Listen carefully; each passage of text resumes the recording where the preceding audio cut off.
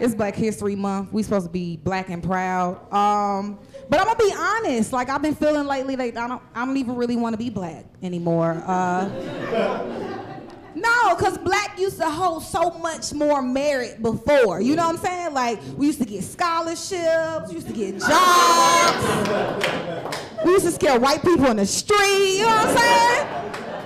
But these days, gay is the new black. You gotta be gay to get all of the above. I was literally looking in the newspaper, and it was a recruitment announcement.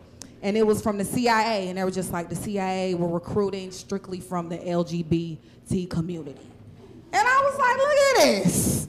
You gotta be gay to get you a job with benefits. Ain't that something? That is ridiculous. Like now you hear about the Boy Scouts now, like they're considering, allowing the gay Boy Scouts to come in. That'll be an interesting way to camp, you know what I'm saying? Especially if it's a camp leader. All right, guys, it's time to go camping. Make sure you get the big, big branches, because that's how I like them.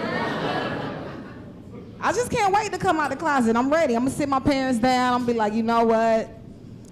Took a turn in my life. Decided I'm going to date women.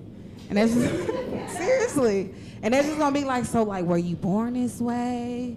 Like, what happened? I'm just like, well, it's a recession. And I need a job.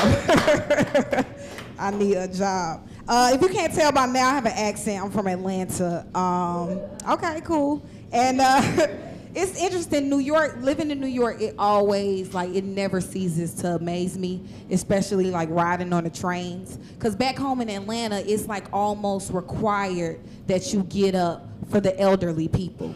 Like, other people will look at you and be like, you need to get up. But here in New York, y'all don't get up for nobody. Like, y'all don't get up for old people, crippled people. It could be a pregnant lady coming onto the train. If she not having her baby on the train, y'all like, so we not getting up. And even then, if she is having her baby on the train, somebody gonna yell out, name your baby late, because that's what it's making me.